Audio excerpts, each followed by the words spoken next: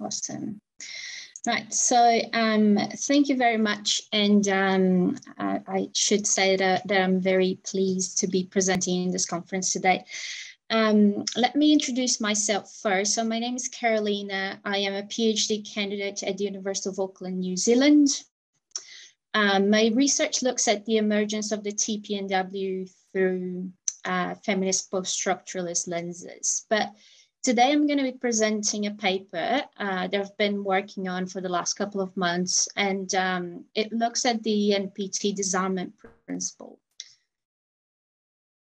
So let me begin with the story behind what kind of led me to actually write about the NPT disarmament principle. So here I'm engaging with a question on why nuclear weapons remain a persistent feature of global politics. And although there isn't like a single answer to this, I believe that this paper kind of offers a really interesting perspective and a really interesting dynamic to help us understand why. I can't hear you very well, Carolina. Sorry, could you, if you can up your volume? I know it's the joys of Zoom. I'm sorry to interrupt you. No worries yet. Let me just try with that. So if it's, let's see if it helps. Is it better? That's better. You sound a bit, it breaks up slightly, but you sound louder, which is great, which is lovely. Thank you. And there's a note from Paul. Could you give me access to my audio and video controls? I've done that, Trish. It's okay. Oh, lovely. Okay, lovely. Okay, I'm sorry to interrupt you, Caroline. I'm sorry. No, that's all right. It's good that now I think it's best that people hear me well. So can you hear me well now, or should I adjust anything? You can. It does drop out in it just drop out in and out a bit, but maybe just keep near to the mic. Maybe I'm not very good at these things myself, but I'll try and go a little closer here. Let me see. It's always a challenge with Zoom and with technology. Yeah. Okay, let me try a little bit. If you can't hear well, just interrupt me again and I'll try and fix things. Right, so I'm a little closer to the mic now, so it should work now. So I was saying, I think it really provides an interesting story about the disarmament principle. So one thing that got me thinking about this was the UK's announcement that it would be increasing the number of warheads by 40%. And in that announcement, the policy document, it announces that. I think it's a difference of 2 pages that the UK reiterates its commitment to the disarmament principle. So I remember reading the report and talking to a friend of mine here at Auckland Uni, and I was like, isn't it interesting that the UK is doing the wrong thing, but then it reiterates the disarmament principle and reiterates its commitment to disarmament? And then my friend said to me, well, there's nothing extraordinary about it. It's just what the NPT tells them that's the thing to do. They possess nuclear weapons and they should commit to disarmament. And I remember saying, well, maybe that's the problem. We've taken it for granted. So that's how it started. And the idea here is really pause to reflect on whether the disarmament principle is really helping us in achieving disarmament.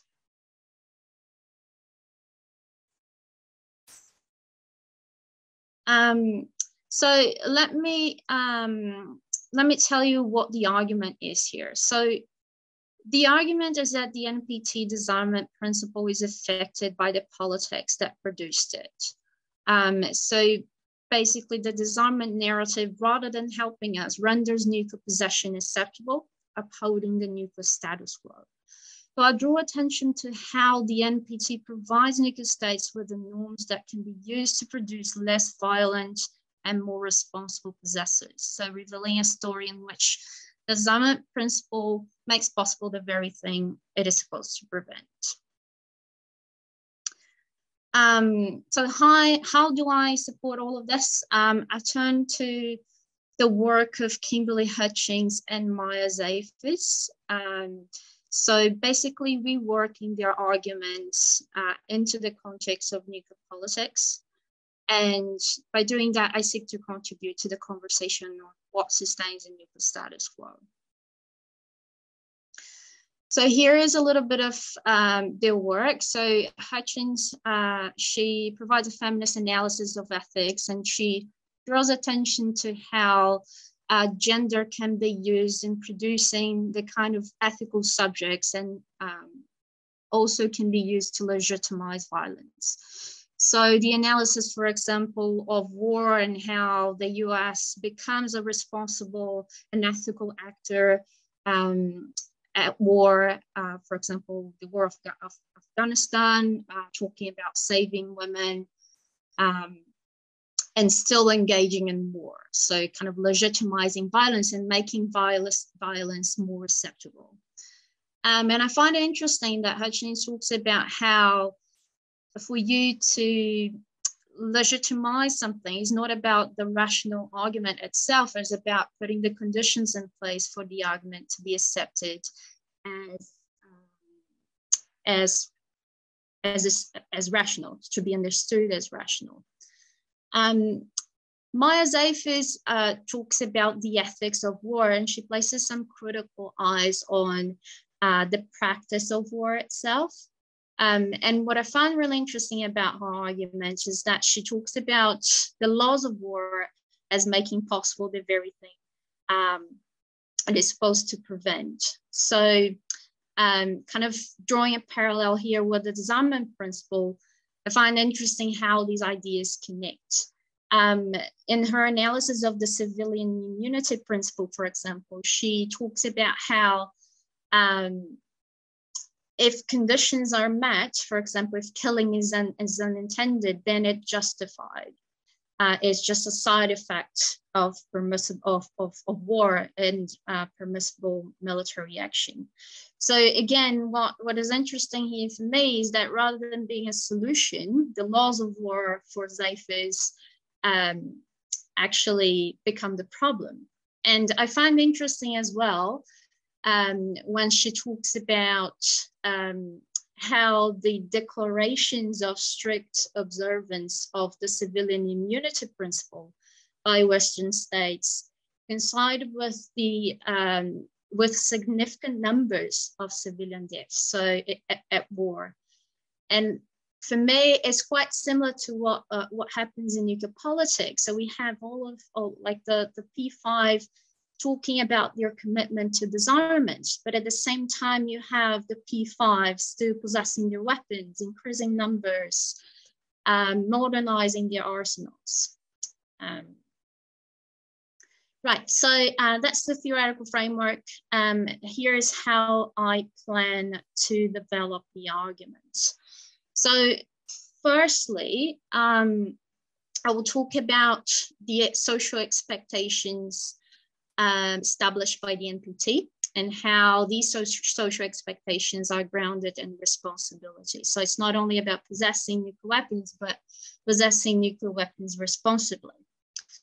And I analyze the case of the United Kingdom, look at policy documents, statements dating from 2010, and I look at how in these statements, the United Kingdom justifies possession by using references to the NPT and particularly the disarmament principle. So justifying possession, kind of reiterating that responsibility using Article 6, the disarmament principle of the NPT.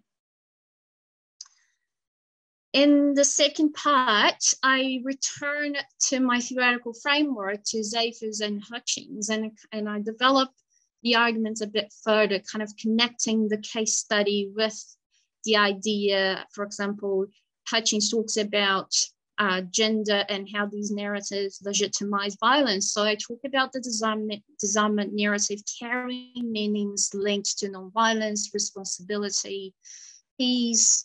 So masking the violence, which is the act of possessing nuclear bombs. So basically, the disarmament narrative, the disarmament principle is reiterating that responsibility and getting us into this cycle of reiteration, producing dominant understandings, which are the normal conduct in nuclear politics. So long we continue to reiterate this normal understandings, dominant understandings, we probably will continue there, where things won't change much.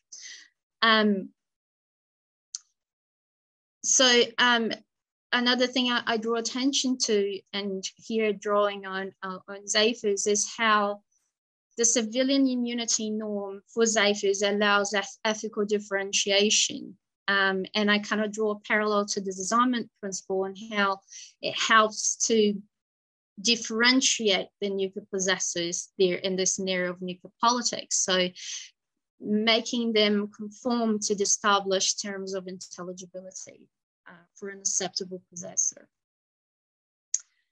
Right, so some conclusions here, and probably I think the most important, I don't know how long I've been going with this, but probably nearly 15 minutes. So I just want to draw attention to my third point, and probably the other two for the Q&A part. Just in terms of achieving nuclear disarmament, I think it's really, really important that we try to understand nuclear order and the status quo as much as we can. And I don't think we fully understand it yet. It's important, and only by doing so, we'll be able to grasp and seize possibilities for change. Yeah, so I'll finish here, and I'm looking forward to the discussion. I hope you could hear me well. Thanks for listening. Thanks, Carolina. Okay, Abhishek.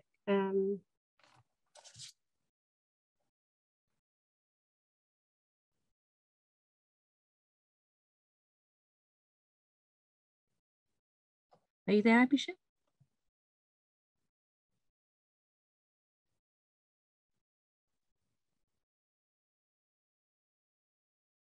Directly conflicting.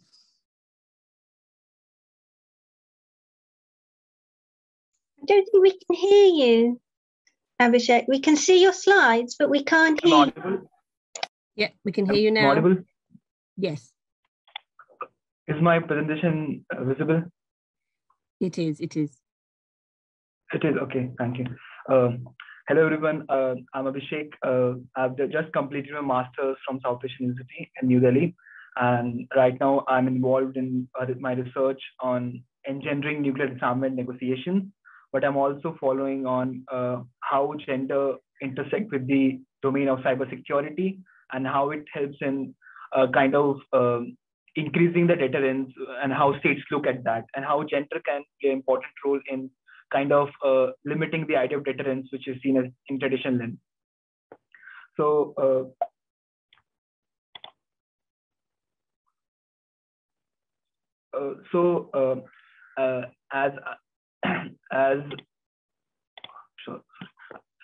my topic basically deals with where do we locate the gender element when we talk about the nuclear disarmament negotiations. And I share my concerns with the previous speaker, which she also talked about how when we see the kind of discourse in international politics around the nuclear weapons, it becomes very important to kind of talk about where do we locate gender, and where do we see gender when we talk about disarmament negotiations.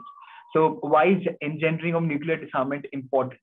So in 2020, nuclear armed states spent around $2.6 billion on their nuclear arsenals.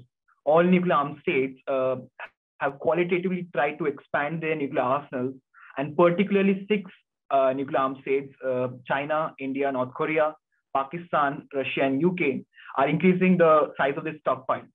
And this is seen as a clear violation of the NPT Article 6, which clearly talks about to pursue disarmament for state parties. And this brings about that how the states still looks at the idea of nuclear disarmament as something which as something which is used as conventional war, and contemporary times against not. They've used this idea of deterrence in both conventional wars and non-conventional wars too.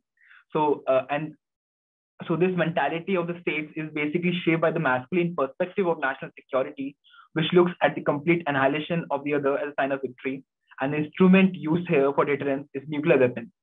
And in contemporary times, where nuclear disarmament negotiations have been going on for decades and not progressing much, there has been a call for more diverse engagement in negotiation on nuclear disarmament through various means. And nuclear disarmament is only one part of it, which is still considered as a gender-blind domain, where women's entry has been restricted and limited by a state security perspective dominates. But with increasing call for inclusion and gender representation in the negotiation on especially security matters, the process has seen a little improvement. So when we talk about locating gender, we should first talk about why gender is very important or vital in nuclear disarmament negotiation. So as we all know, women and girls are affected differently by conflict and weapons. Women, men, boys, and girls are affected differently when we talk about conflict or weapons because of their lived experience and standpoint. Therefore, incorporating gender perspective into all disarmament policies, processes, and analysis become very crucial. Inclusivity and diversity in negotiation process has been the hallmark of effective decision making in negotiation processes, and both these points brings out the best result and help in a comprehensive analysis of issues.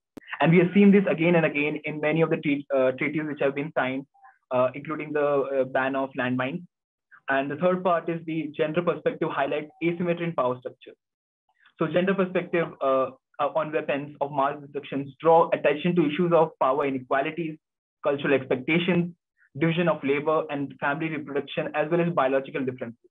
And the fourth one, which is very important to highlight here, is that it has been scientifically proven that ionizing radiations affect with more harmful health risks to women than men because of 50% more high-risk body tissues such as sensitive reproductive and fatty tissues, as well as metabolic differences.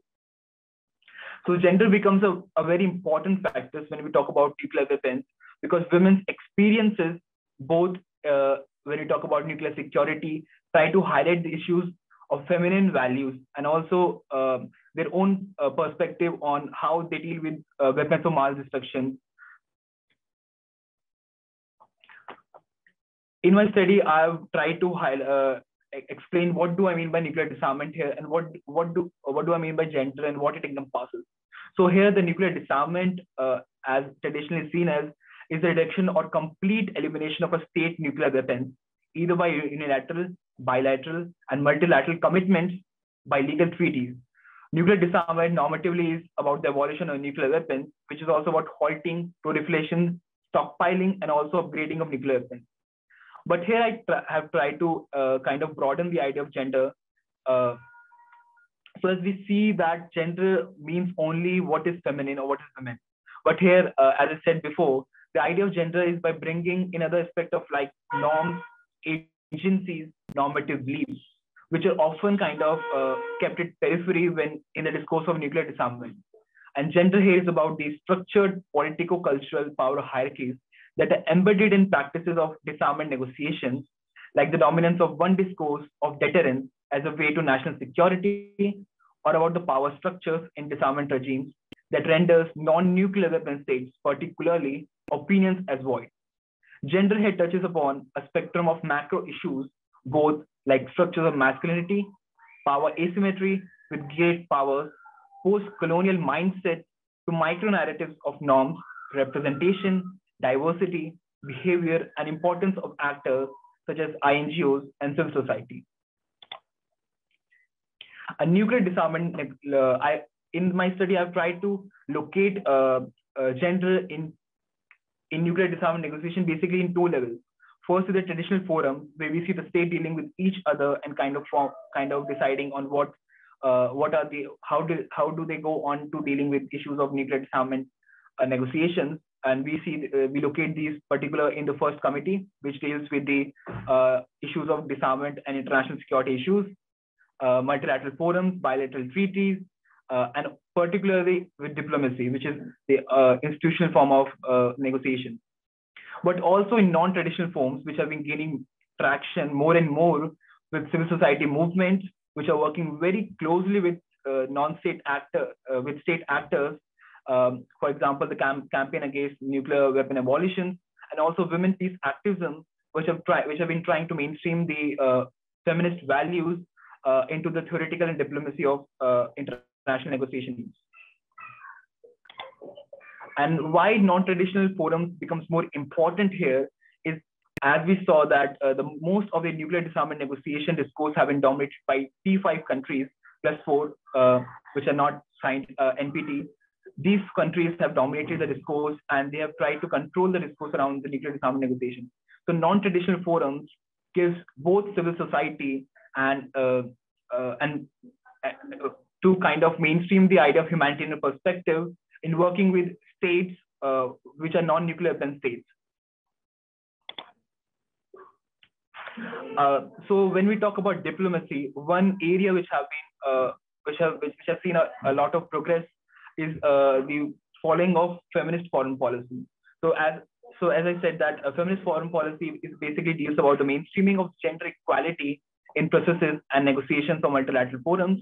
So it basically highlights the importance of women's perspective, their experiences, lived experiences, and how women faces conflict and nuclear and weapons of mass destruction differently, how they seize them differently. So feminist foreign policy try to mainstream this perspective in international negotiations, be it in UN Security Council or non-traditional forums such as first committees. So as we see, the increasingly new countries have been following in feminist foreign policy and trying to mainstream this perspective. And what helps feminist foreign policy to kind of mainstream this perspective, as it is based upon the in consonance with UN Security Council Resolution 1325, which acknowledges that women's roles in areas of peace building and to create sustainable peace is as much important in the current geopolitical environment where the discourse is very much masculine. And it tries to broaden the aspect of national security and particularly focus on the idea of representation and norms. And the one example which I'd like to put here is the example of JCPOA deal, which happened with Iran, where women representatives were involved. And after many years of failed negotiations and decades of enmity, the Republic of Iran and a group of countries formed by the United States, which is P5, plus Germany, reached a historic deal to curb nuclear weapons of Iran. And one important feature of that deal, which is often kind of not highlighted so much, is the prominent leadership of 3 women, Frederica Mogherini, Helga Schmitz of European side, and both of European side, and Wendy Sherman for United States. These women build on the previous work of another woman, Catherine Ashton, the EU chief diplomat until late 2014. But here the case was, but also to point out also about here it was a case of representation and less of agency. Here the women were seen as more of a good negotiator, getting a good deal out, with Iran, rather than have a priority of, and also have a good high priority of success rate, and rather than following on what should be the basic core of nuclear weapons, that is abolition. To quote, I have to put this graph on your side, that this graph points out that how in all 4 major forums, that is the first committee, the NPT PrepCom, TPNW, and also in conference of disarmament, we can see the blue color shows the presence of men, and the green color shows the presence of women representation. And we can see that in all 4 forums, men representation has been more than 60%, and women representation has been less than 34%. So just this shows how skewed the representation of women has been in important forums of nuclear disarmament, and why it becomes more important to see and to analyze where does gender kind of highlights itself in discourse of nuclear disarmament. I would also quote one data from UNIDIA report, which talked about the analysis of gender balance of 8 NPT meetings from 1999 to 2015, which showcased that average proportion of women participation was 20.95%, and the first committee, which deals with issues of nuclear disarmament and international security, attracted the lowest percentage of women representation, as opposed to third committee, which deals with domains of humanitarian perspective. So in 2018, 10 of 168 delegations to the first committee were made up of just 1 diplomat. Of these 10 individuals, 8 were men and 2 were women. And this constitutes a women percentage of 20%. Another 37 delegations were made up of just 2 diplomats. Of these, nearly half, 18, were all male and 5 were all female. The rest 14 was split evenly, producing an average proportion of women in 2% delegation of 32%. Also talking about another forum, which is NPT PrepCon. In 2018, 7 delegations were made up of just 1 diplomat. Of these 7 persons, there were only 1 woman, which pointed about 14% of representation. For delegation with 2 diplomats, the average proportion of women was 23%, while the average proportion for delegation with 4 or more diplomats was 33%. So just this stark number shows us how that the representation of women are still so much underrepresented in forums which deals with issues of nuclear disarmament negotiations, and how there is a need to focus more on representation. We have 2 minutes left, Abhishek. You have 2 minutes left. Okay. Talking about gender in non-traditional spaces. So traditionally, the gender nuclear disarmament process has been influenced by masculinism, shaping in form of militarism and other flexible forms. But be it about ideology or post-colonial mindset, gender here is seen more about as abstract concept and normative rules. So when we talk about focusing on gender norms, what is also important to focus on the diffusion of norms and how norm diffusion helps in mainstreaming feminist normative values and the convergence of different normative values, which resonates with every actor engaging a different level at which disarmament negotiation takes place. Norm diffusion here also challenges these states for its masculine notions of militarism by possessing nuclear weapons and challenging the deterrence theory. But what makes it more important that norm diffusion helps in influencing, labeling, and challenging policies and treaties as fair, just, good, and so forth. Gender here also brings out the aspect of diversity and inclusiveness. And we see that the non-nuclear weapon ban treaty or the treaty of TPNW is more gender sensitive than the NPT or the nuclear policy. And the preamble of TPNW acknowledges the humanitarian gender aspect of nuclear weapons. And we have seen that how non-traditional spaces like ICANN have worked very closely with states to kind of mainstream this perspective and bridge the theory and praxis, which is very important for nuclear disarmament negotiations. Some trends which we have seen is that some trends which I've seen from the researchers, states have given priority to men in forums. So this shows that traditionally the space for diplomacy has been reserved for men, and women are not allowed to participate. And when the state have a chance of giving a single representative, the almost chances for selection is of men. Women are typically included as the second or more often the third or the fourth member of the delegation. And the second part is the state gives more priority to women only in forums related to humanitarian disarmament. As I've also told earlier, that the first committee recently achieved a level of 30% women delegation, a mark surpassed by the third committee decades before in 1985. And the nature of committee decides the proportion of gender representation. So it depends upon which committee it is, the state decides who it should send to represent the topic. And more gendered voices are raising in non-traditional spaces as compared to traditional spaces. As I talked about that, social movement, civil society, women's peace activism has been working closely with non-nuclear weapon states to kind of— The time is up, Abhishek. You have to wind up now. Oh, okay, sure. And as I said, the success has been ICANN and ICPL, which have also received Nobel Prize for their activism and work to kind of mainstream treaty. And as I found that there are some limitations which I've seen. The representation, as I said, the representation only way without an agency is seen as feminist foreign policy has also seen a little bit of failure, especially in case of Canada, which is also not signed TPNW, or also NATO states. And civil society and social movements are becoming more inclusive, but they need to go a way forward with this also. And just concluding, why locating gender— Try and be really quick, Abhishek. Be quick. Yes, sure. Locating gender here brings out the association between nuclear weapons, possession, and understanding how powerful masculinity is getting on the way of disarmament. diplomacy, and corporate security. But in addition, locating also helps discover and put things in exact position.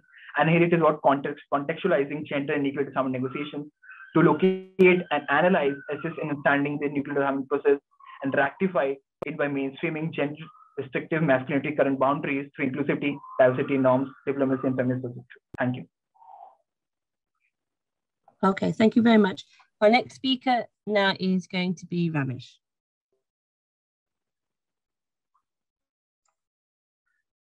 Thank you, Dr. Lavringos. Let me just share my screen. Give me a minute.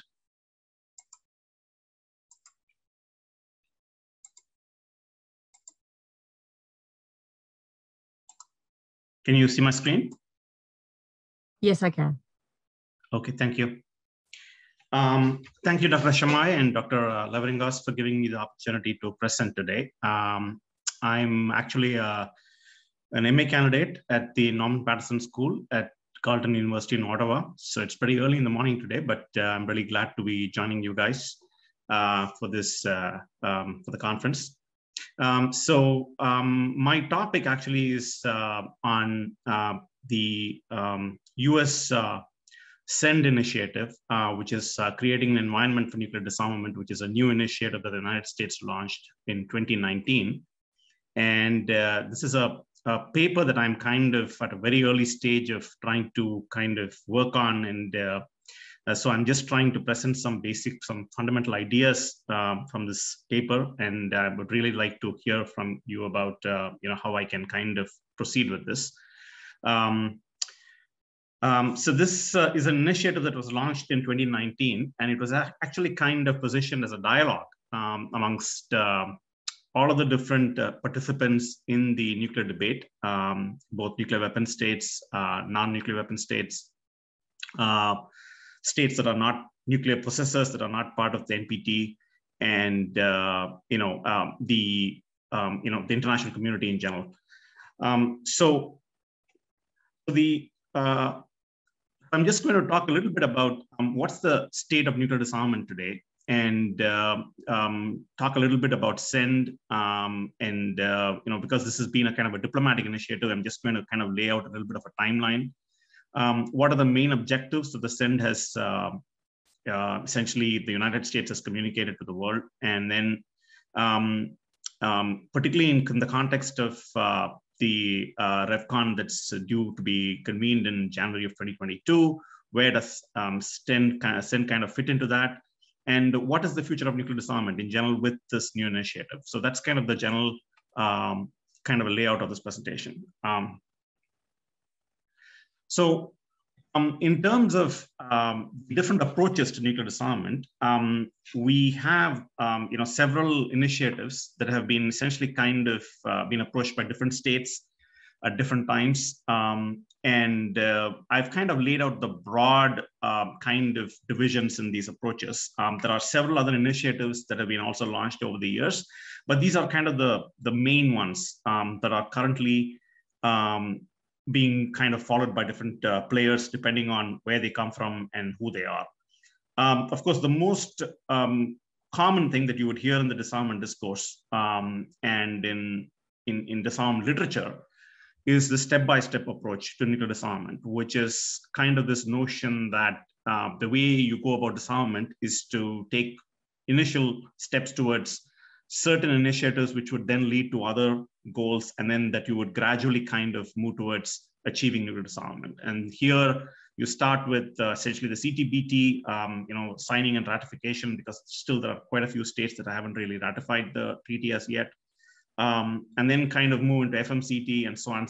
And then kind of go into verification, disarmament, and eventually kind of total disarmament. So that's kind of the general kind of mainstream approach to disarmament that, particularly the nuclear armed states have been kind of following, and quite a few of, and in fact, all of the nuclear allies of the, non-nuclear allies of the nuclear weapon states who come under the nuclear umbrella, NATO in particular, and some of the other US allies also kind of follow this particular approach. The second approach is the Global Zero initiative, which is not so much kind of an approach, but it's more like a civil society initiative run by policymakers, officials in government, which was launched in 2008, I believe, in Paris. And that is an initiative that's kind of more a kind of a civil society initiative. The third approach is the humanitarian approach, which is the fundamental driver behind the TPNW, and that approach, of course, as we know, there's quite a bit of literature that's now been published on this, where about I think 86 states have signed this treaty, and about 56 states have actually ratified the treaty. So the humanitarian approach came about because many of these states were frustrated with the lack of progress on the part of the nuclear weapon states to fulfill their disarmament obligations under Article 6 of the NPT, and the failure of the 2015 NPT review conference to arrive at any kind of a consensus on the way forward. So I think 122 non-nuclear weapon states adopted the treaty, the ban treaty, in September 2017. And I think essentially 50 states were supposed to sign to actually ratify it, and we seem to have hit that number already. So that treaty is already in, so the ban treaty essentially kind of prohibits the development, testing, production, stockpiling, transfer, use, and threat of nuclear weapons, as well as to provide any assistance or encouragement to anything that's prohibited. So for nuclear armed states, the treaty provides an opportunity to either destroy and join the treaty, or join and then destroy their weapons, and stipulates a kind of a time-bound framework for negotiations, leading to verifiable and irreversible elimination of nuclear weapons. So that's essentially kind of a nutshell what the TPNW seeks to achieve. Then, of course, there's the Stepping Stones initiative, which is kind of an initiative that's led by Sweden, and this is essentially a Swedish initiative to kind of look at nuclear disarmament. And then we have the IPNDV, which is essentially focused more on verification and putting together a verification regime. And then, of course, the last of that is the one that I'm kind of going to be talking about today, which is the SEND initiative. Now, the SEND initiative, I call it an approach, but that's still kind of, I think, a debatable thing, because the SEND is essentially being positioned as a dialogue. So we are not so sure whether the United States has essentially abandoned the step-by-step approach that it has been kind of following, and most of its allies have essentially been following over the last so many decades. Or is this a dialogue which will essentially end in 2023, which is when the final report on the SEND is supposed to be published? And what happens after that? We are not so sure about this. Or is this a fundamental departure in the US approach to nuclear disarmament? In other words, are we kind of backtracking and we are going back in terms of backsliding in terms of our efforts to bring about nuclear disarmament? So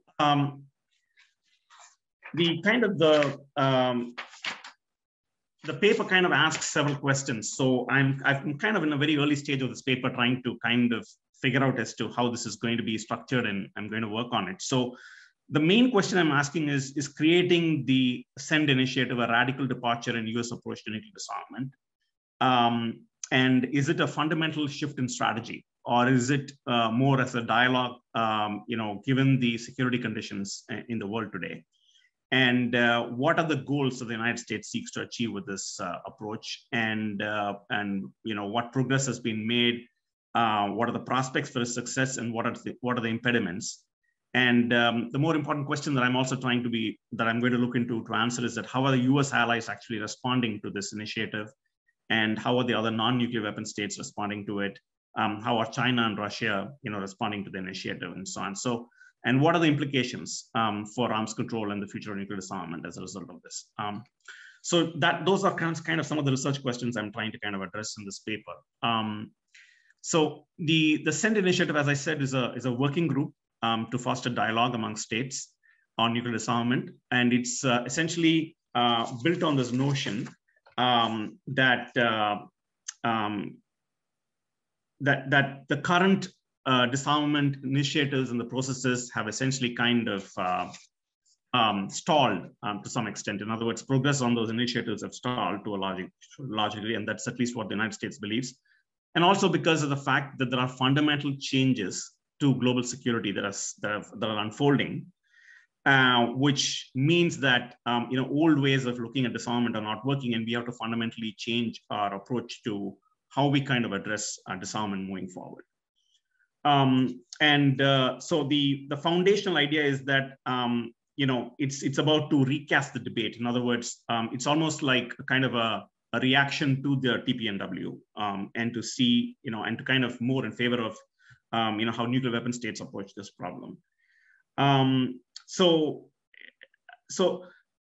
this has been essentially spearheaded by Dr. Christopher Ford, who's the U.S. Undersecretary for Non-Proliferation and International Security.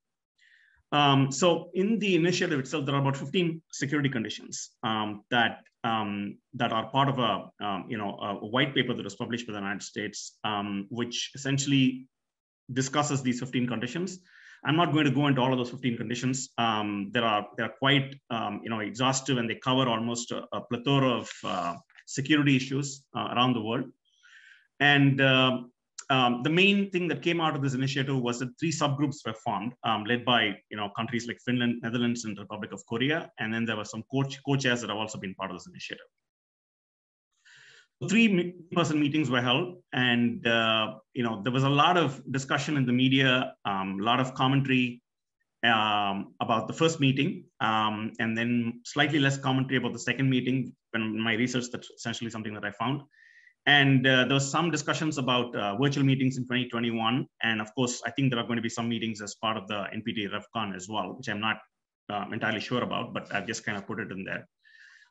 So there've been a series of meetings, and the dialogue has essentially kind of progressed to a point where I think the initiative is kind of gaining some momentum. But what I found interesting was that in the first meeting, there were about 43 states that participated, whereas in the second meeting, that dropped to about 30 states. So I'm not sure what to make out of it, but there seems to be kind of a little bit of a cooling off period. Also, maybe it's because of the fact that we haven't had any face-to-face meetings in a while because of COVID.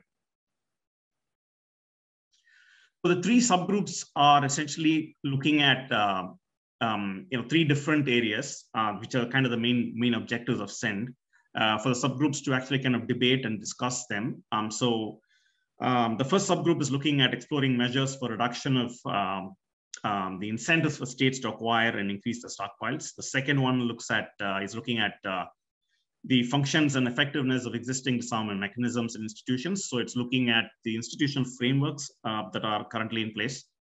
And the third subgroup is looking at interim measures to reduce risks related to nuclear weapons. So the next steps in the process are essentially, I'm kind of looking forward to what's going to come out of the NPT RevCon, and how SEND is going to be perceived in the RevCon, and if it is going to play a role in any kind of consensus statement that might or may not emerge out of the RevCon. So there's a 2-year timetable that was taken up by the subgroups. And I think what's been announced is that there's going to be a final report of the subgroups to be published in 2023, which will kind of complete this phase of this dialogue process. Now, what comes after that and how the United States is going to lead this initiative going forward, it remains to be seen. And it's also noteworthy that in 2015, the last RevCon, we did not have a consensus statement. And I think prior to that, I think in 2005 as well, I think we didn't have one. So that's going to be interesting to see as to whether, the different parties can actually arrive at some kind of a consensus in 2022. So in terms of the future of this initiative and what's going to come out of it, essentially what's happened is that what we are finding right now is that there are more, the NPT is getting more frayed. In other words, it's clearly under a lot of pressure. Typically, we've now seen a clear division because all of the states, you essentially had the P5 and then the non-nuclear weapon states who are all pretty much in agreement about the NPT, until 2017 or so. You have 2 minutes left, Ramesh. You have 2 minutes. Okay. So now we have the anti-NPT states, which are essentially the states that have signed and ratified the TPNW. Then we have the non-TPNW and non-nuclear weapon states who have not still signed or ratified them. Then we have the P5 NPT states and the states that are allied with the P5, who are currently in a separate grouping of states that are looking at this problem fundamentally very differently from before. But there's a lot of pressure that's coming on NATO states who are aligned with the United States because of the TPNW, particularly states like Canada, for example, are coming under a lot of pressure. And then you have the non-NPT nuclear possessors, India, Pakistan, Israel, who are also kind of, are participating in the CENT initiative, but we're not sure as to, where they really stand on it. So that's one part of it. So the way I think this particular initiative is being pursued is that one view is that, it's a very cynical view, is that, essentially the United States has discarded all the previous NPT RevCon consensus statements from 2000, 2010, and essentially is following a fundamentally different approach. In other words, we are seeing a fundamental shift in the US strategy towards disarmament. The second view is slightly less cynical, and it's about the fact that the US is essentially trying to bring the existing security conditions in the world today into a debate format. So in other words, states actually get to discuss the problems that they've been kind of putting away. And this actually gets a lot of attention within these forums and in these subgroups. And the third kind of more empathetic view is to say that the US wants to make real progress. They are making some fundamental, they're taking steps in order to kind of move the disarmament discussion and also to kind of, I think, give it some additional, oxygen in a sense, so that, the parties can essentially all come together and figure out as to, what the next steps are and how to move forward. So with that, let me conclude, and thank you very much for giving me this opportunity again. Thank you very much. Thank you very much, Ramesh. I thought all those talks actually worked, fairly well together. I thought Abhishek's discussion around, sorry, there's a lot of noise in the background probably. Abhishek's discussion around gender and feminist perspectives worked well with the first paper, and I thought you had some interesting empirical content there as well. And Ramesh, I think you're asking a very important question in the run-up to, of course, President Biden's nuclear posture review, right? And where send figures in that. I have my own questions, but I'm going to open it to the floor to see if there are any hands. I think there is already one hand, Jolene. So Jolene, would you like to go ahead and ask your question? Yes, sure. So firstly, for Carolina, I think it's a great topic that you're addressing.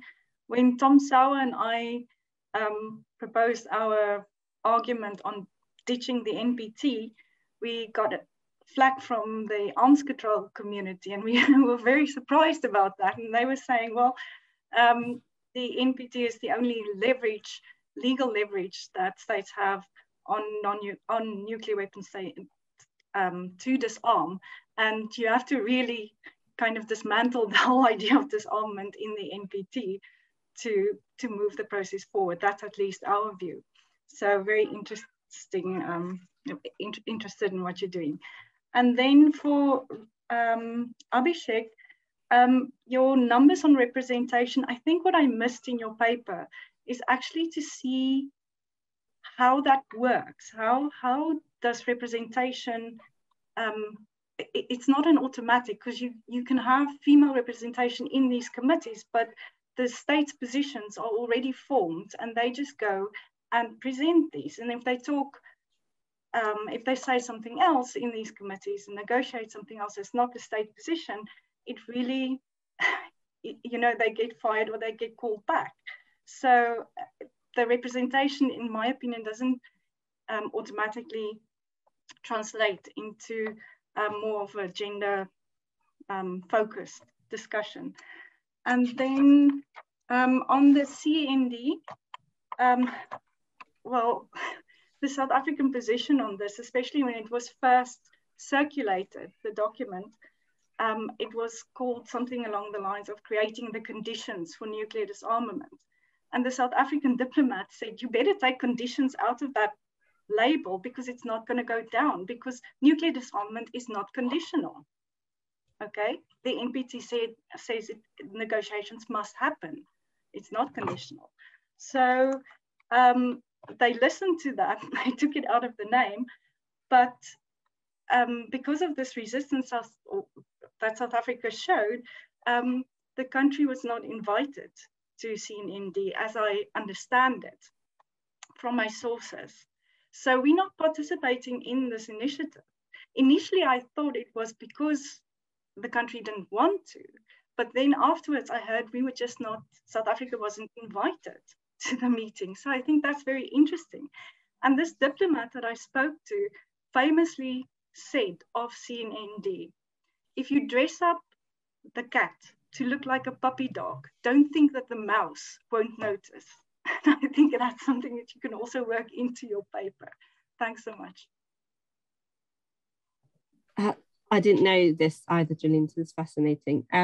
Thank you. Paul, would you like to ask your question or questions as well? Well, one is an observation on the last presentation. I don't know I've been watching CND develop. I tried to cross-question Christopher Ford when he was in London. The Americans aren't giving anything away. And since they're not preparing the ground, and there's a new administration, so it will have different attitudes than the one that launched the initiative. So whatever it is they're going to unfurl,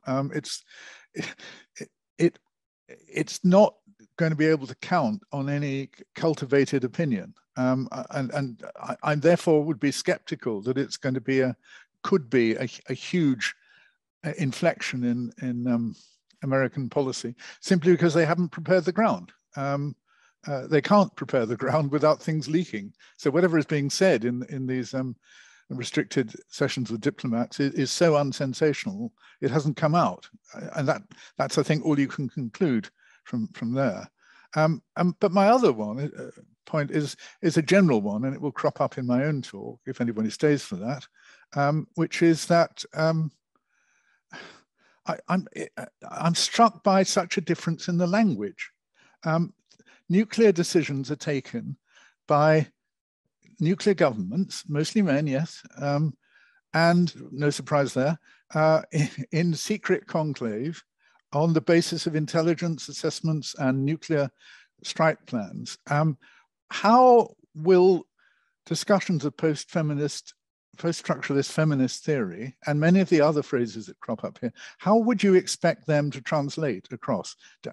How could the ideas in those languages get taken up by the very brutally different discourses that are actually the way that nuclear decision makers talk, although perhaps not when they disguise it in the disarmament archipelago? So there's a genuine question of mutual comprehensibility and relevance, given the way that the discourse in different areas is developing. Can that be bridged, or don't you care? Okay, thanks, Paul. I'm going to add on a question to that, because I had a very similar question that was perhaps more oriented to the first two papers. But in particular, I was taken, Carolina, with your use of Kimberly Hutchins and Major Safers' work, because I know they work well. And I also know the wider work on the laws of war ethics because of the nature of my husband's own expertise. And I was just a bit struck about, I mean, some of the arguments, for instance, Safers is making, I mean, that's made in non-feminist circles, right? I mean, if you look at, work on humanitarian intervention, you look at work by Janina Dill, for instance, at Oxford, she's not working in the feminist phase, she's working on the constructivist vein. If you look at, Cécile Fabre, for instance, as well. So I just wondered, what's the I think I can see it more in the Hutchins case, but issues around intentionality and issues around civilians, and so forth. These are things that are, have been hotly debated for decades in, just war theory and in, so I guess what I'm asking is a somewhat similar question about, could you elaborate more on the feminist aspect here? I can see that perhaps in the Kimberly Hutchins case, but I mean, it's just more of a, I guess more of a, you only have, a short time to talk about it. So it's more of a sort of sense of the feminist angle here. And next to that, of course, there's also a lot of non-feminist discussion around responsibility. I mean, you can go back as far as Hedley Ball and his, work on the great irresponsible. So I wondered where you think that interacts with, and how does it interact with the feminist discourses that you want to bring in? So thanks very much. And I should say, shall we go in the order of Ramesh first, and the questions around CND, and then Abhishek and Carolina? Yeah, thanks, Paul, for that question. Yeah, that's still, as I said, it's essentially being positioned as a dialogue right now. So we are not sure as to whether this is a fundamental departure in strategy, in the US nuclear disarmament strategy. I think we also need to look at it in the context of what's going on with regard to arms control treaties and the fact that there's rearmament happening right now with China, Russia. So you have an environment in which the United States is pushing for this kind of a dialogue, because I think you need to look at the larger geopolitical context of where this is headed and what's happening around the world right now in terms of nuclear weapons, missiles, new missile technologies, hypersonics. So I think, one of the big issues that was discussed was in the whether the United States should discuss ballistic missile defense in any new future arms control treaties with China or with Russia, which is a new topic that's come into arms control, because BMD was typically kind of kept out of it for very many years. It was essentially, when we talked of arms control, we always discussed nuclear weapons and missiles. We never really talked about BMD. But apart from BMD, you have hypersonic missiles as well now, which are coming into the equation.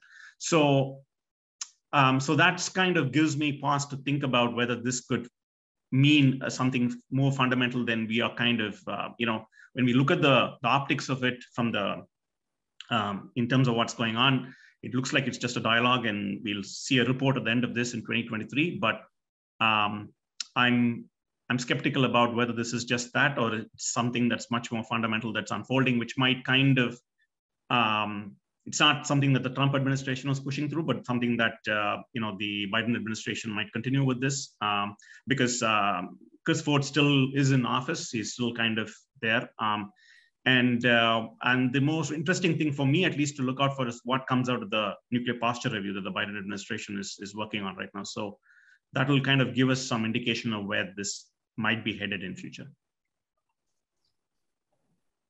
Okay, thanks, Ramesh. Abhishek, would you like to address any of the questions? Yeah, sure.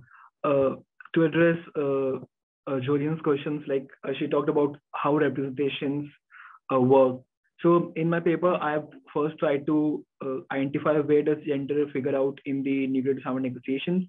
So as I gave an example of representation doesn't, as she correctly pointed out, that the state's positions is fixed. So representation or increasing the representation affects very less. But what it also, what representation also contributes to these the kind of treaties which are formulated, what kind of language it is used. So when women diplomats are represented, it is seen that that the kind of language and the treaties are more sustainable nature. As I gave example of JCPOA that was negotiated by women, it was very sustainable, but due to the geopolitics and the kind of when state national interests are kind of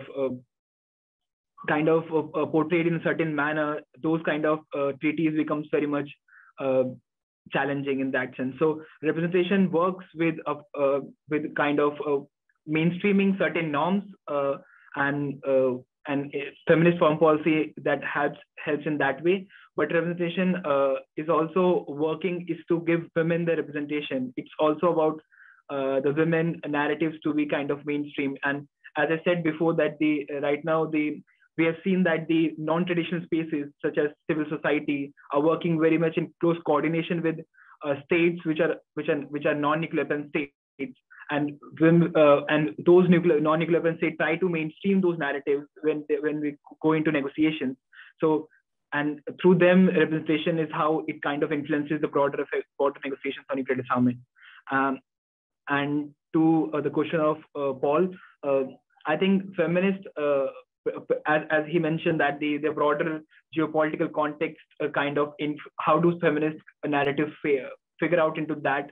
I think like the main thing is the feminist kind of challenges the narrative that we have. There's been long tradition of the feminists challenging the deterrence theory, that has it worked out or not, and the kind of the latest deal on AUKUS has again reiterated this kind of legacy of feminist activism, and also that these kind of narratives about kind of confrontation or kind of annihilation is against the way that the NPT kind of thought about kind of Article 6, which talk about nuclear disarmament fully. So feminist kind of challenges that notions of that language, and that is how they kind of mainstream this idea of nuclear disarmament. Okay, thanks, Abhishek. Carolina. Thank you very much for comments and questions. Julian, for your comments. I can't hear you very well, Carolina. Sorry. Sorry. I think you probably just need to lean into the mic like you did last time. I think it might be quite sensitive. See how it is if you just talk close to the mic. Is it working now? No, it's still quite quiet. Let's see. Is it better now?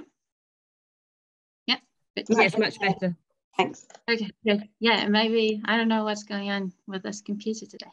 Anyways, I just want to say thank you everyone for comments and questions, and particularly Jolene for your comments. And I completely agree. I think things out there are quite normalized. So I think we need to pause and reflect on whether you know, things made to happen are actually doing their job or not. On Nicola's question, so in terms of Zephyrs' work, I think I just want to say that I think it's particularly interesting how it connects to Kimberly Hutchins in a way that they talk about international law and putting the conditions in place for things to be accepted. I think that's particularly interesting in how like they connect to each other in terms of arguments. Even though Zephyrs does not address things from a very feminist perspective, I would say that a lot of the work is kind of grounded in that feminist anti-war tradition, and that's how I try to frame the paper. So in the very beginning, I talk about the feminist anti-war tradition and how I'm asking the question on why nuclear weapons is so persistent from that perspective. And that's how I kind of decided to use both of them, because I think it connects really well with the feminist anti-war tradition. So in terms of feminism, I would say that the way I'm trying to frame this is that disarmament is connected with kind of gendered meanings, and that I mean like meanings that are more connected to feminine characteristics, peace, nonviolence, as opposed to the more dominant discourse, as Paul was addressing before, of the strategic language, talking about security, talking about deterrence, and so on. So that's how I'm trying to think about disarmament in terms of gender there. And I think that's how it connects to feminism, if that answers your question. Yeah, it does. Thanks, Colin. I think also I guess I wanted to ask something slightly different as well, which was about the relationship between some of the things you're interested in around, you know, the law and ethics and some of the dynamics that you bring out, right? How the law actually is quite permissive, right? Of things that maybe ethics wouldn't be, right? That those things can be brought out in other sort of theoretical frameworks, right? And have been. And so I thought it might be interesting to look at the interaction between these feminist arguments and non-feminist arguments elsewhere that are making somewhat similar, I think, you know, points about the law and ethics when it comes to nuclear matters. But I also thought that your bigger point at the beginning about the NPT and how the disarmament principle is in effect actually not helping itself, right? I thought that was a really powerful argument. So I thought the sort of the broader overarching arc of your paper was very, very important. I have another question, not for Carolina. Could I just ask? Oh, sorry, Paul. Yeah, I don't think my question was answered. Let me rephrase this. Sorry. Yes. It seems to me very unlikely that work done in this tradition with this language is going to influence those male, strategically minded decision makers who will determine the nuclear future. Maybe you don't think that's true. Maybe you think it will influence them. But if it doesn't influence them, does it matter to you? Are you happy just to spend years working in this vein, even if it has a high likelihood of not affecting the way that decisions are taken in the nuclear world? I mean, I'm genuinely humanly curious. I actually haven't really thought about it, because maybe it's not part of how I think politics and international relations, which is quite interesting to pause and reflect on. So I don't think I have an answer to that particular question. For me, the analysis is really important. The way I understand international relations as, you know, not being just about strategy, not being just about deterrence, and being about other things as well, and caring about how bringing gendered perspectives and bringing that post-structuralist analysis into the conversation kind of reviews hidden stories that we haven't really looked at. And, you know, that those stories are really important to influence change and to influence future policy. So I think that's what I would say. I don't know if it answers your question in particular, but yeah, that's what I would say about that. Okay, I'm just fascinated because it's how you are spending your life, and then you say I haven't really thought about it. You know, the significance of this. That's fascinating. I'll take away the memory of you saying that. That's just it helps improve my understanding of how academics work and how thinking is conducted, how campaigns happen. Thank you.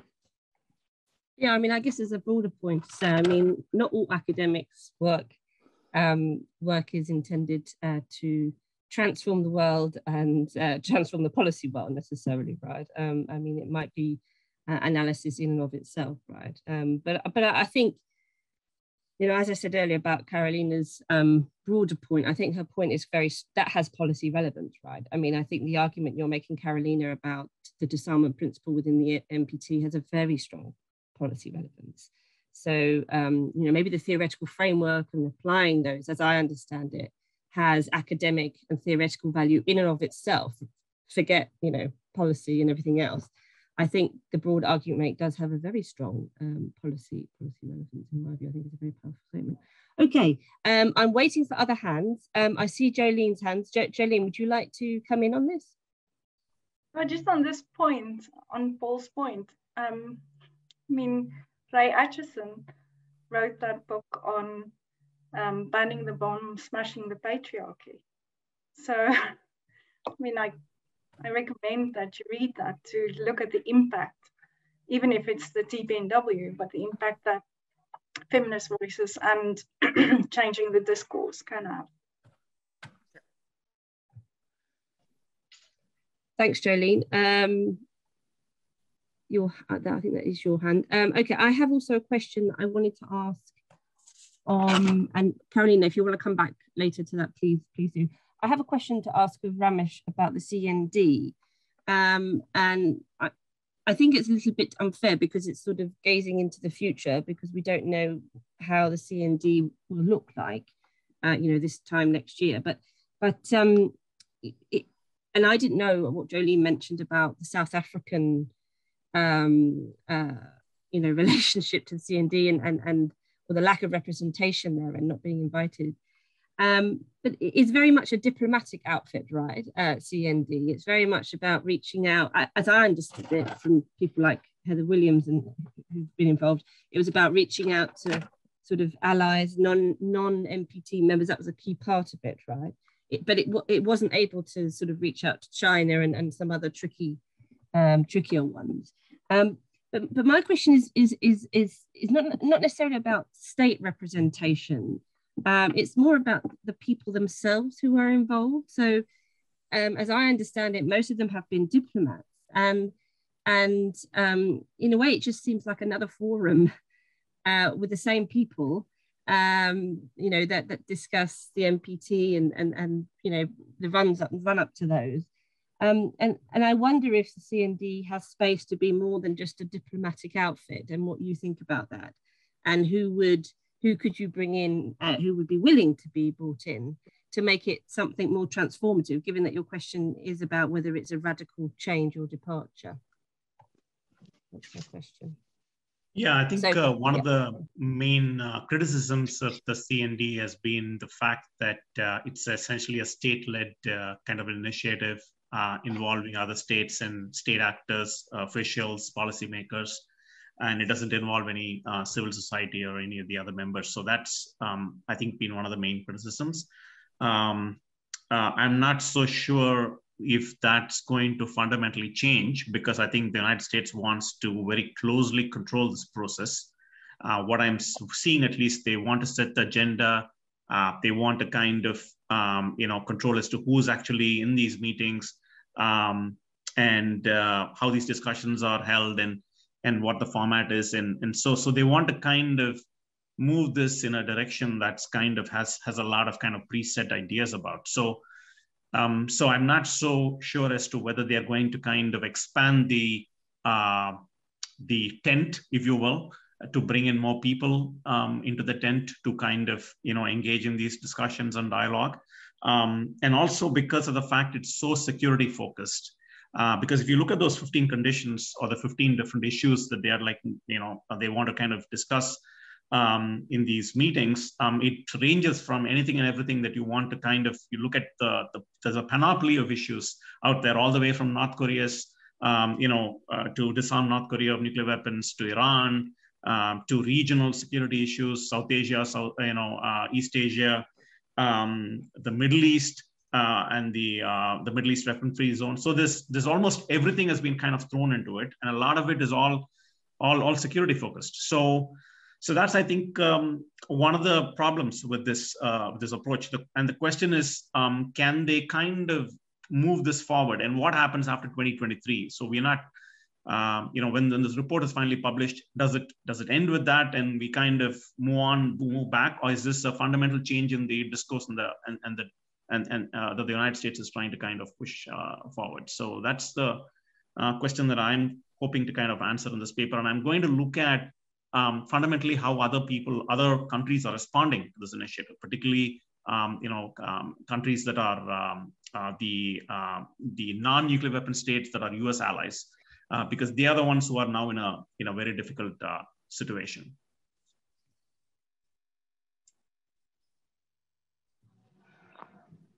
Okay, thanks, Ramesh.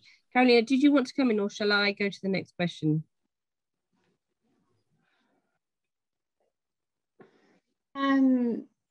You mean in terms of responding to what question? Sorry, I think I missed. There wasn't really, I mean, yeah, there really wasn't much. It was Jolene mentioned a particular book that. Oh, true. That's true. Yeah, I definitely agree. It's a very important contribution. And we can't say that there isn't change happening if the whole humanitarian initiative is grounded in this, feminist anti-war tradition with the change in discourse and all of everything that we have seen in the past couple of years with the emergence of the TPNW. So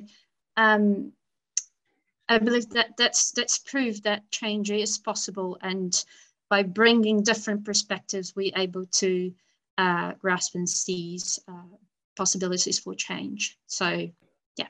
Thanks, Carolina. Okay, I've got a hand. Shov, I think that's you.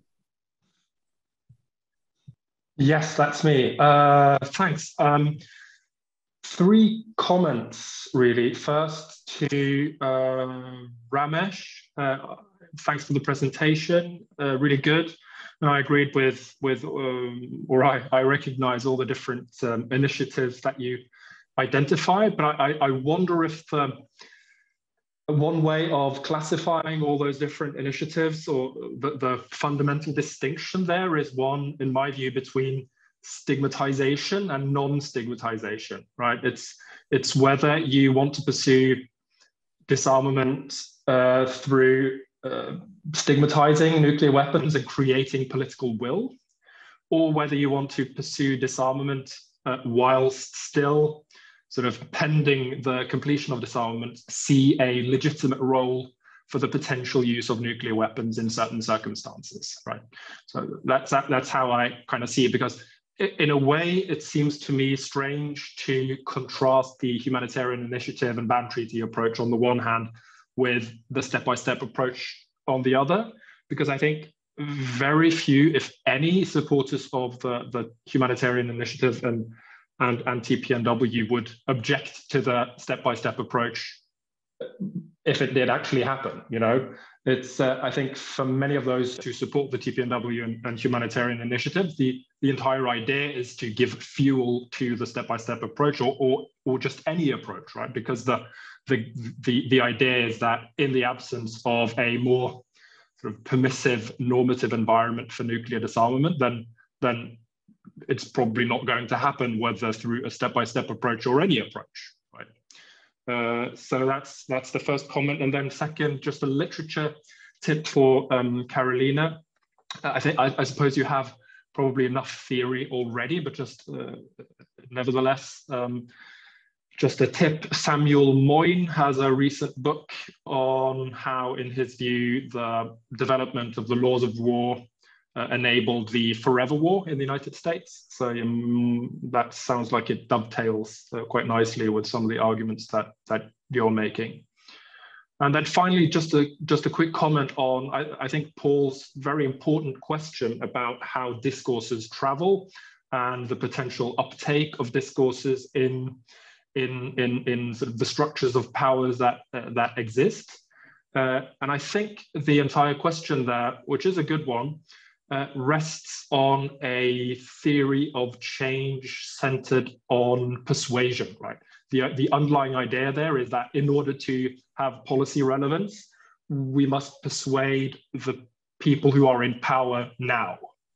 But I think perhaps the theory of change that at least could be argued to underpin some of the more critical work, which I think Carolina is working within, is that the alternative way of changing the world is to replace people or to change power structures, right? So the idea would be that in order to have progress on disarmament, the intelligence people and strategic studies people within Ministry of Defense, often unelected, shouldn't be the people making nuclear policy, but rather other people, perhaps democratically elected leaders or civil society organizations, whatever. I just wanted to highlight that difference in how we think about how change might happen.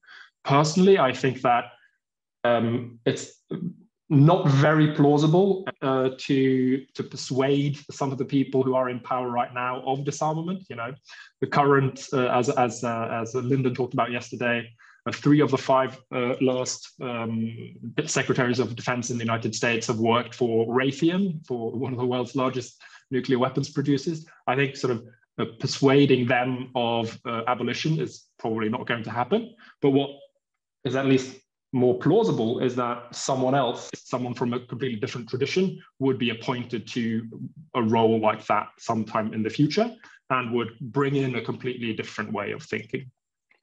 So yeah, thanks. Thanks, so that was very helpful. Any panelists want to come back on those? Ramesh, did you want to come back first with the comments about CND? Yeah, I think that's a point well made. I think about the fact that the humanitarian approach is not fundamentally kind of antithetical to the step-by-step, as long as there's progress on that. I think that's something that I would kind of incorporate into my own analysis, because I didn't think of it that way. So thank you for that observation. Carolina, Abhishek, would you like to come back on any of those? I just want to thank for the comments. They're very, very useful. And I think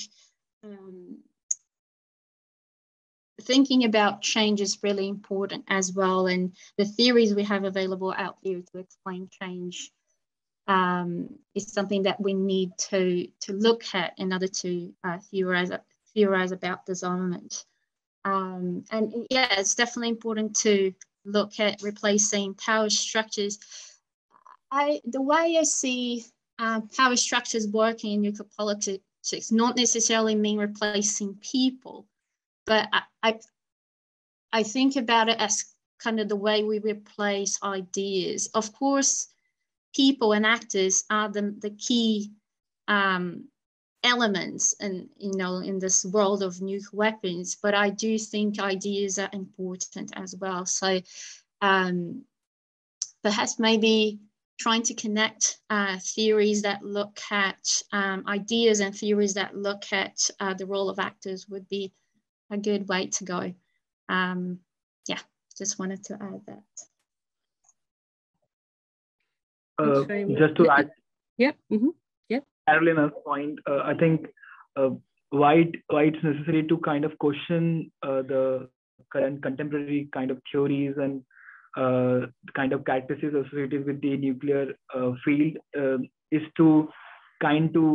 a way to change the way forward we are going. And looking at the current developments, it doesn't kind of shows any positive signs to the direction future we are looking at.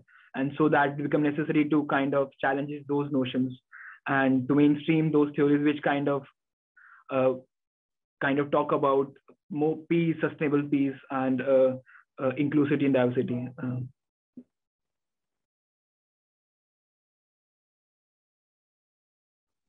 Thanks, Abhishek. Lyndon, thank you for putting your hand up because I was going to pick on you. So Lyndon. Thanks very much, Nicola. Yeah, I mean, fascinating conversation. Thanks all. I've done a lot of writing and thinking around these issues, so I can't resist just weighing in on Sholv and his theories of change, on Paul and his question about the theory of change. So, my piece yesterday was around the Hotel California effect, and I focused on money in that context. But actually, you can break down the Hotel California effect in lots of ways: money, politics, psychology, beliefs, etc. And on this issue of theories of change, I just want to revisit the psychological belief-based aspect of that and how it relates to international law, basically, and the NPT generally, and the Ban Treaty theory of change specifically with its humanitarian approach, including post-colonial, feminist, etc. perspectives. I guess the core point I'd make is that disarmament and deterrence are fundamentally incompatible. They don't exist in the same universes. Either making nuclear threats enhances security and peace, in which case you don't want to get rid of nuclear weapons, or making nuclear threats does not enhance security and peace, and therefore you do want to get rid of nuclear weapons. Those are mutually incompatible positions, in my personal opinion. I've done a lot of research around this in the NPT context, and actually, if you look at the texts of the NPT meetings, speeches, working papers, etc., I believe that they very strongly reinforce that perspective, because if you go back through NPT history, every time there's any discussion of disarmament or movement in the direction of disarmament, whether it's no first use, ratifying the protocols to nuclear weapon-free zones, sole purpose, whatever it is, which people on the disarmament side of the ledger who do not support nuclear deterrence would say is a step in the direction of disarmament. In all of the open source literature, what happens is that the allies and the nuclear weapon states get up and go, we would love to do that. We would love to adopt no first use. We would love to whatever it is, but we can't. And the reason is because we need to keep making nuclear threats. And so in the open source literature, that's what the official narrative is. And stepping back from that to the kind of theoretical level, I really want to highlight the point that arms control is not disarmament. Arms control is the strategic twin of deterrence. It is not the strategic twin of disarmament.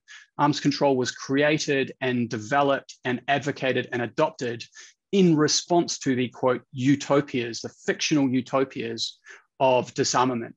So it was explicitly developed as a means to stabilize deterrence relationships. In other words, to stabilize and maintain nuclear threat making. And so every time that we talk about arms control, unless it is wrapped in a process to explicitly eliminate nuclear weapons, what we're actually doing is we are legitimizing the idea of making nuclear threats. We're legitimizing the idea that we can control nuclear deterrence relationships, that we can stabilize them, and that we can therefore continue to maintain nuclear weapons in perpetuity. So with all of that said, to the extent that the nuclear weapon states use the NPT language as a means to legitimize their practice of making nuclear threats, to me, there is just no, and so this goes to your point, Paul, and also to some of the stuff that Carolina said. It's like, to me, there is no credible, rational, logical pathway in the NPT towards disarmament as long as we keep making the claim that nuclear weapons ensure security. And we make that claim in terms of guarantees, essential for security, guarantees international peace and security.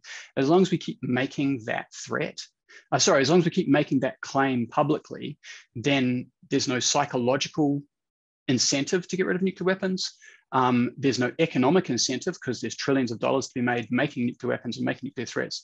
And because there's trillions of dollars to be made making nuclear weapons and nuclear threats, there's no political incentive because you've got 10,000 people replacing the GBS, the ground-based secured, ground-based strategic deterrent missile force in the US. And as a result, there's an insta-mob ready to just jump on any senator that suggests reducing any part of the US nuclear arsenal. They'll jump on them on Twitter, they'll crucify them on Fox News, and that person will be voted out of office the next 2 years, So yeah, that's all I have to say on that. I think the theory of change feeds into that, right? Because we're changing the narrative around what security is. And if we change the narrative around what security is through these post-colonial feminist approaches, then we can change our beliefs about whether making nuclear threats of annihilation does actually equate to security and peace. Yeah, thanks very much. Thanks, Lyndon. I see you have inspired 2 more hands, and they're going to be the final hands for the panel. Trish and Henrietta, if you could be really quick. I mean, I think we can go into another 5 minutes. It's not a big deal. And then we'll give the panelists the option to reply or not, as it is. So Trish, do you want to? Mine is just very quick, just to say, I think Lyndon's point about making that distinction between arms control and disarmament is really important.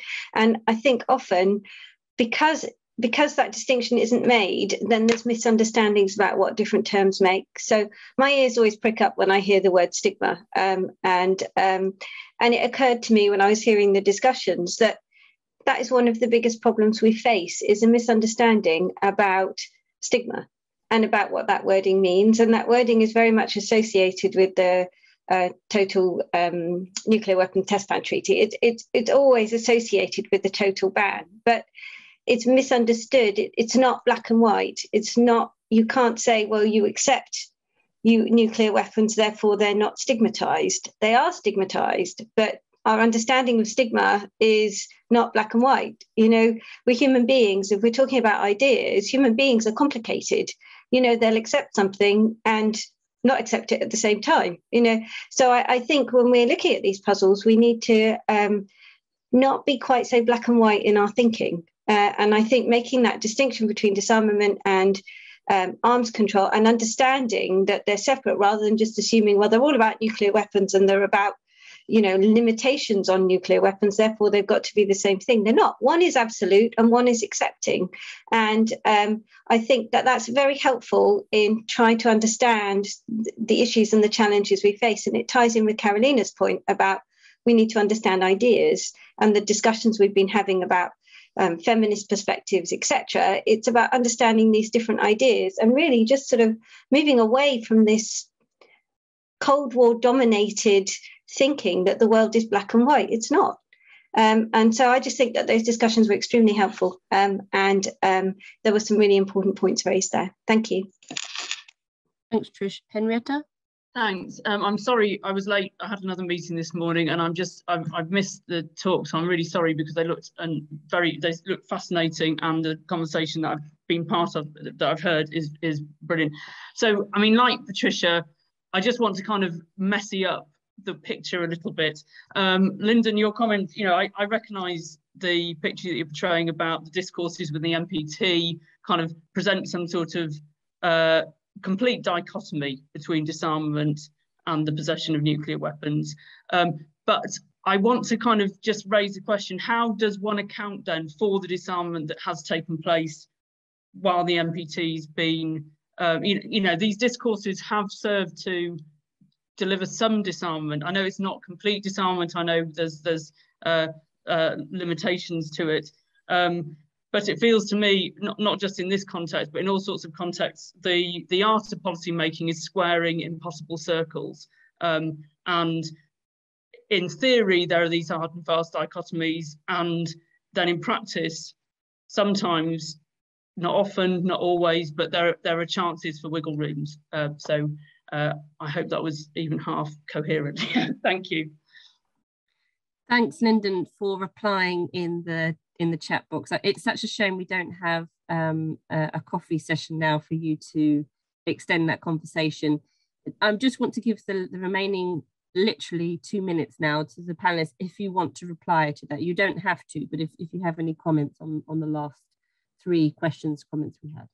So I'll go in the order. Carolina, would you like to add anything? No, I just want to thank everyone for comments and questions. Discussion, fascinating discussion, really interesting ideas.